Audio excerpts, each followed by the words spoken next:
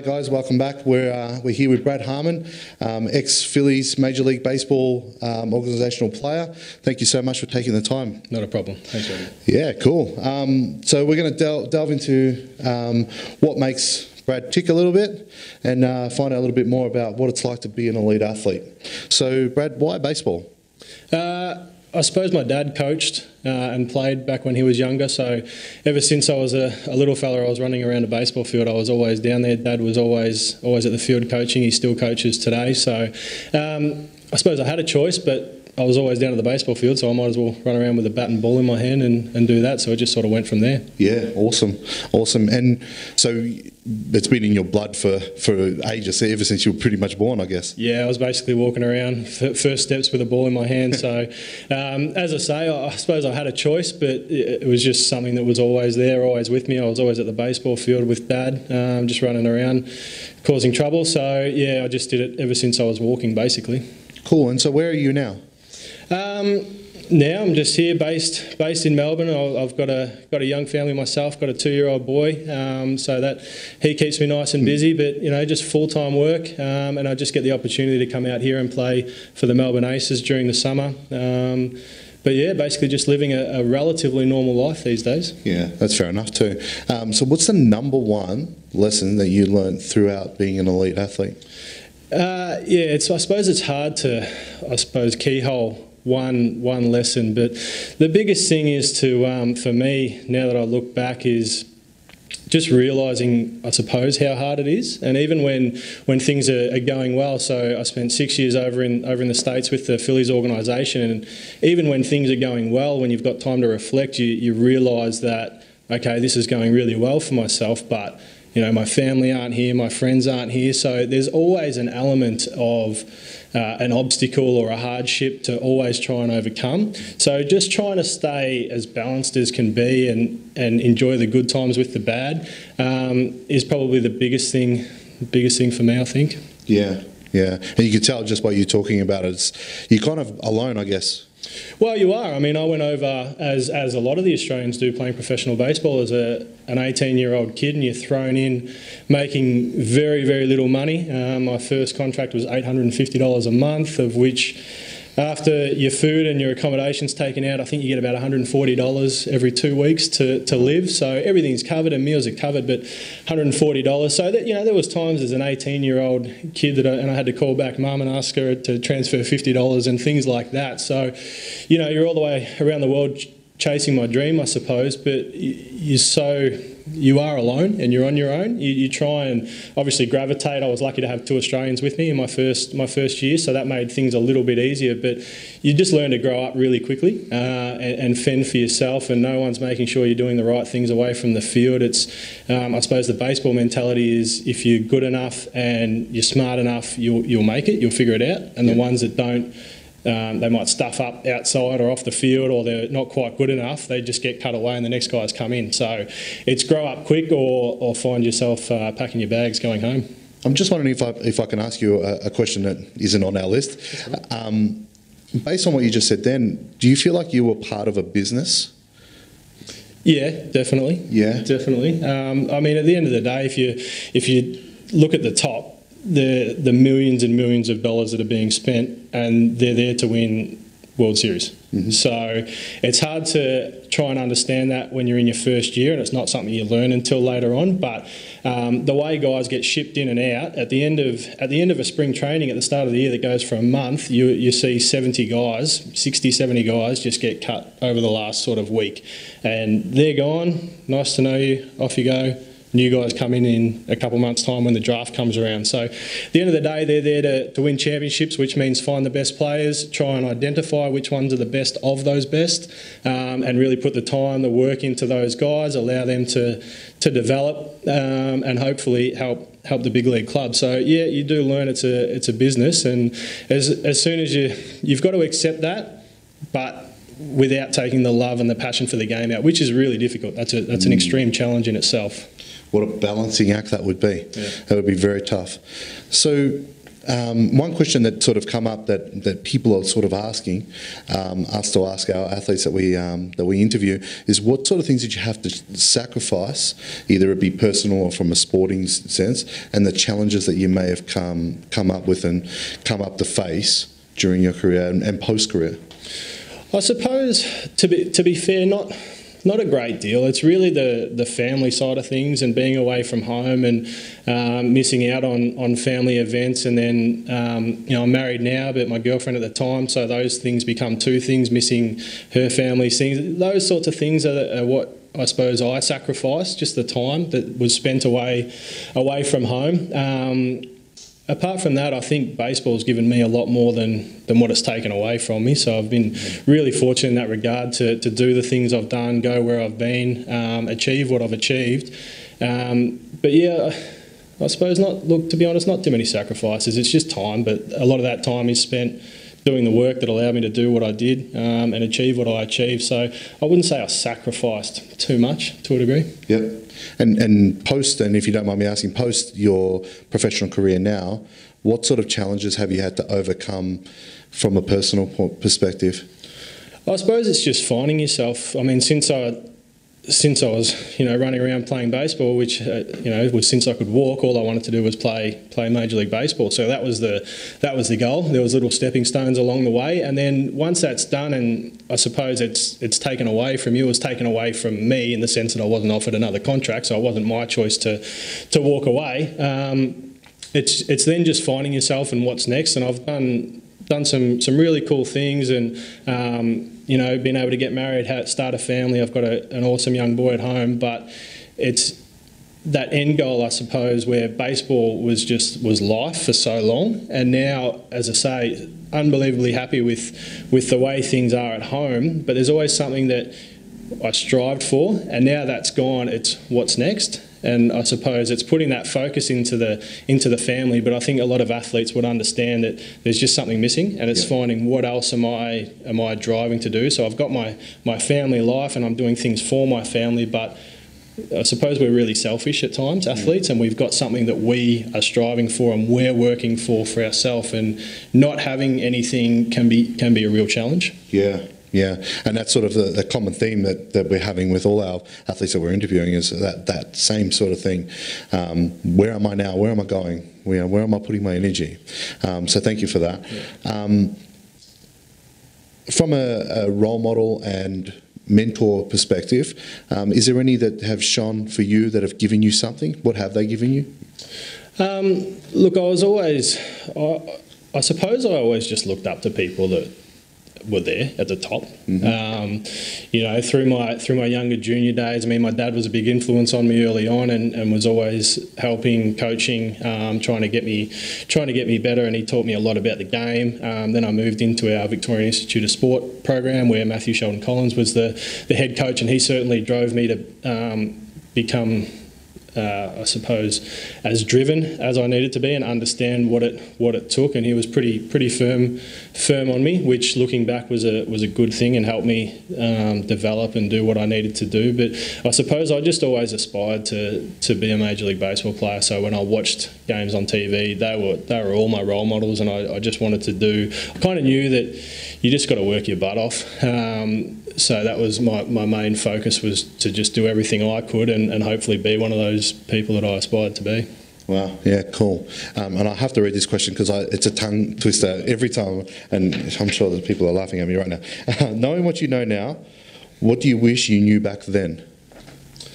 Yeah, probably quite a few things. I suppose the biggest thing, and something that I've learnt now in my last sort of three to 4 years playing on the Aces team, since obviously pro ball has passed and gone, and it's understanding with a team sport like baseball how being a good teammate is going to help you personally. Baseball is a really interesting sport. You touched on it being a business, and I'm sure if you speak to a lot of guys, and I was this way too, I'd prefer a pro ball team to finish dead last if I could have a batting average of 340, because it would mean I would progress and be one step closer to my goal, as opposed to winning a championship and hitting 200. That it becomes a real battle, and I did hit 200, and there was a lot of battles along the way, and So I think if I could go back, I would try and become more complete as a baseball player. And there's so many aspects to that, where being a good teammate, the things I did away from the field, the nutrition, the gym, all those sorts of things tying together. But I was so focused on myself, whether I had a good night, and the way that affected me. Beyond that was, I suppose, looking back, it was obviously very tough and challenging at the time, but I wish I had have focused a little bit more on the team side of things, because I think that now I do that here, and I've got a bit of a rule with myself where if I make an out at the plate, I've got to sort of say something to the next guy batting. Now, I would never have done that when I was playing pro ball, because me going 0 for 4 and then going 0 for 4 again is going to hurt my chances of succeeding, and I could find myself on the way home. Yeah. So I'm thinking about what can I do to get better. But I found focusing, being more of a team person, allowed me to pull myself out of that quickly and focus my energy back out on the field and sort of stay upbeat and stay positive as best I could through those hard times. So I think if I just knew how important it was to be a team person and a good teammate, I wish I had have done that a lot earlier. Yeah, wow. Yeah, thank you so much for being so honest there. I really appreciate that. And I would imagine that it would be a tough shift, and because you're coming into an organisation where that's the way it is. If you're going to be good at anything, you kind of have to look after the core first. Yeah, and if you don't, as I say, the last week of spring, 50, 60, 70 guys are finding packing their bags and going home. So you've got to be selfish and want success for yourself, because otherwise you're going back home and your dream's over. So there's definitely has to be that element of that, but the teammate friendship aspect of things and caring for others and wanting them to do well. So in baseball, when that guy does well, he's going to take my job. Yeah. So there's an element of, well, I want you to do well, but I don't, because I want to make the big leagues and go on and live my dream and achieve what I've always wanted to achieve. So it's a fine balancing act, but by being that teammate is going to help you, I suppose, and I think it would have helped me, and it does now while I still play, quickly get back up, rather than sitting at the end of the bench being a bad teammate, sulking about the at-bat or, the 0 for 20 that I'm in. I feel like it would have helped me to be a good teammate, which is, the big thing. Yeah, cool. And finally, last question. Is there any advice that you have for any of you out there, from a life perspective, from an athlete perspective, and maybe an athlete retiring? Is there anything you can give us? Well, I suppose there's plenty on all aspects, really, but the big thing and something that I'm still working on now is just to, I suppose, try and find balance in everything that you do. So, I can remember when I was struggling, and all I wanted to do was work harder. And I actually read something the other day on Facebook about how you've just got to put the work in until it gets better. But I think looking back, when I was struggling, I would work my tail off, and my wife would come over, girlfriend at the time, but she would come over, and I would be struggling, and I would make her sit in the cage after the game while I took 100 swings off the tee, and she'd just sit there and read a book, and so I was doing what I thought was necessary to get better. And then I'd go back and everyone was already gone home, and I'd have my shower and we'd go home at midnight. I was doing what I thought it took to get better, but in hindsight, I probably had to step away at those times. So it's a really fine line, but finding balance. And as I say, that's so wide-ranging, but being a good teammate, doing the right things away from the field, allowing yourself to enjoy the good times, and then understand the bad times, and I suppose respond to it. There was the saying, I suppose, of when you're going good, you're not going that good, and when you're going bad, you're not going that bad. And I always thought about that, and I was pretty good at, when I was going good, I didn't allow myself to enjoy it too much. I kind of thought, yeah, but I can do better.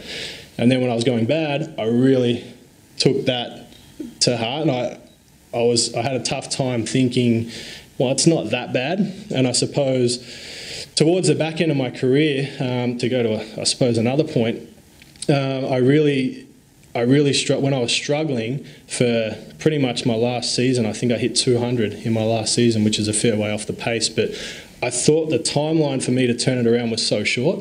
And if I look back, I really had that whole season, which of 5 months, but I had time playing baseball every day. That's 120 games, 140 games to try and turn it around. But I thought the time frame was so small, and that comes back to, as you say, that business where the way organisations were run. I'm not sure if it's changed a little bit nowadays, but there wasn't so much what we see in Australian sport where we're trying to help people and make good people, and we want them to understand that we care. It's either you're going to do it or you're not. And I was so hell-bent on trying to work my tail off because I knew I had to turn it around quickly, that if I had stood back or if I perhaps had some guidance from some of the guys around the club, but if I had stood back and gone, look, I've got time here, I just need to step back, think about the processes that I need to go through, allow myself a month to sort of work through it and get better, perhaps I might have been able to. But, so I think that the moral of that is sometimes overworking can be a bad thing, and it's hard to find that fine line, but just trying to find balance. So I think when you're going well, allow yourself to enjoy it without becoming that individual, egotistical type of a person, but allow yourself to enjoy it and appreciate and recognise, that hard work I did has paid off and I feel good about that. Then on the flip side, which this one's a lot harder, when it's going bad, you try to understand that it's not that bad, and you're certainly not the only one that's gone through it. I think that's the biggest thing. A lot of us go through feelings and emotions, and I remember laying in bed at night and I couldn't sleep until 5 a.m. after trying to go to bed at midnight, sitting, just thinking, this is done, it's over, when am I going to get released, when am I going to get cut? And in the end, I probably had another 4 months from when I started feeling that. So allowing myself the time to slowly work on things, and again, I just come back to having some balance and having some processes and some perspective, I think is huge. It's certainly easier said than done, and it helps to have a good club and good coaches around you to help you do that. But that's the biggest thing, I think, just to have some balance in all aspects of what you're trying to do. Yeah, nice. Thank you so much for that. And I guess, and tell me if I'm wrong here, it's more than, it's balance and support. Would that be right? Yeah, I mean, we can never have too much support, can we? So, and that's, again, baseball's a business, the support, and there's a little bit of politics within baseball, as in a lot of sports, and certain guys get the support. And it's not to say I wasn't supported, I probably just didn't see it at the time because I was so focused, and I really retreated back. My last year to 18 months over there, I was really self-centered in a sense, and I isolated myself because I was so concerned about how I was going and the fact I was just failing. I was failing, and one day I could be a guy that could go to the big leagues, and if they had to put me up in this little period, I would have done really well. But then 2 weeks later, I looked like I shouldn't belong on a baseball field. So finding that consistency is the difficulty that all athletes face, and trying to minimise that best from the worst performance. But to get back to your point, the support, I mean, it really is massive, and that's certainly what I try and do with the guys, the younger guys out here with the aces, is just try and support them as best I can, talk to them, help them where I can, which makes a big difference. Yeah, fantastic. Thanks for giving back to the youth, because they need it. They really do, don't they? Yeah, and a lot of this stuff, a lot of the stuff too, you're not going to, I suppose you're not going to learn until you've gone through it. So, a lot of advice we can pass on having gone through it. A lot of people might take something from it, but they're still going to sort of have to go through certain elements to really understand it. But yeah, hopefully, someone gets a little bit out of it and just understand that when you're going bad and you're thinking that things are down and you're about to get cut. Look, a lot of people have thought that way, and in hindsight, you've had a little bit more time to just step back and perhaps speak to your coach or your mentor or someone at the office of the organisation where you're playing, and just talking about it, I suppose. Hey, I'm struggling with this. I'm really down because I think I'm about to be, shown the door, I suppose. And look, sometimes that might be the case, and that's life. But without talking about it, we're just going to sit there worried so much that we can't sleep, and then it eventually ends up happening a lot longer than what we thought. Whereas if we just stop for a minute, have a chat, hopefully we can put a process in place and just work back to you being the best that you can be, and hopefully that relates to you having success and achieving your dream. Yeah, awesome. Well, thank you so much for all your time and your honesty. It's been fantastic to have this with you. I'd like to also say on behalf of Brad, thank you to his wife for all the support she showed him through all the stuff. I'm sure that she'll be very grateful for that. Thank you so much, and good luck with the rest of your career. No worries. Thank you very much. Appreciate it. Thank you.